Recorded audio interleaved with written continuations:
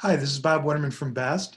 Today we're going to be talking about the new section in the J-STD-001, Revision H, Appendix D, like in David, and it has to do with X-ray inspection of through holes. So Appendix D, the overview, talks about what this section, which is very small, it's only 2 pages, really entails. And the content is for through-hole solder connections that are not visible by any other method but X-ray. So that's what this particular section has to do with.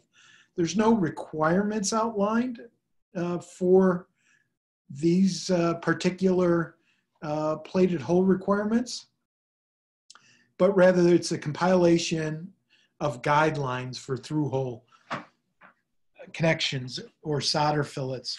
And it's noticeably silent, pointedly silent on surface mount technology or automated inspection for SMT.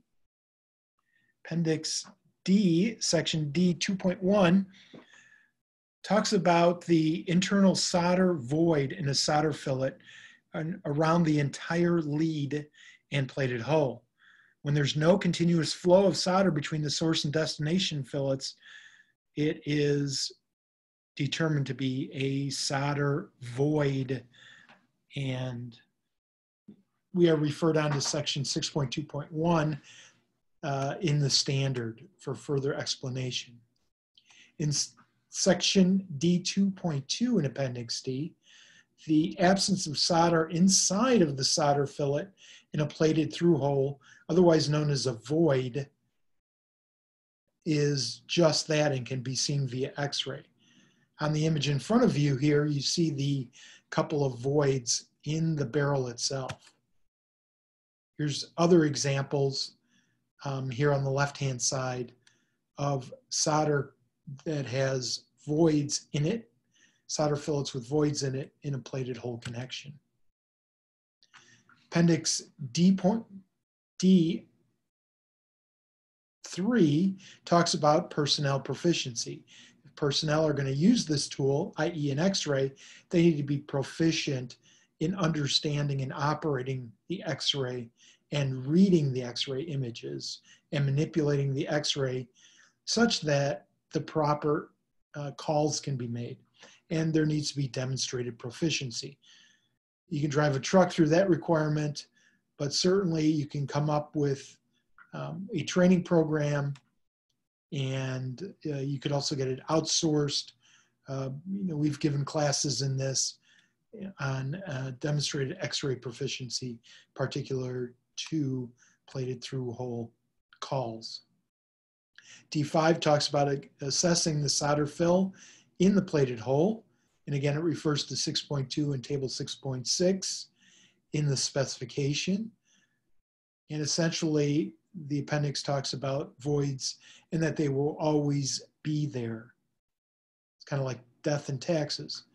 When using X-ray for inspection of plated holes, there should be a continuous fill from the solder source side to the solder destination side. That is where the solder enters the plated hole and to where it eventually flows to. And the voids should not be added together and summed in terms of their volume and then subtracted from the overall fill percentage in order to get a void percentage. And there can be no continuous 360-degree circumferential voids. In D6, there is discussion about hole fill with design constraints. Sometimes you just can't get a good hole fill, and that can be stopped via a couple of factors. First of all, PCB thickness, internal copper layers, which increase the thermal mass, ground plane connections to various points on the plated hole, again, both which would increase the thermal mass, hole obstructions that would prevent solder flow from occurring, or insufficient thermal relief, meaning that certain parts of the board are heated to different levels just because of the differences in thermal mass. Another design constraint can be surmised that just because of the design or because of the overall design of the board, you can't make enough process adjustments in the soldering process. So for example, slowing down the conveyor or increasing the preheat or increasing the preheat time, those would not make for proper hole fill. And if you can't get to those particular requirements in terms of the proper hole fill, testing is going to have to be required based on the end use operating environment. And for class 3, that'll be a necessity, and that's outlined further in the standard.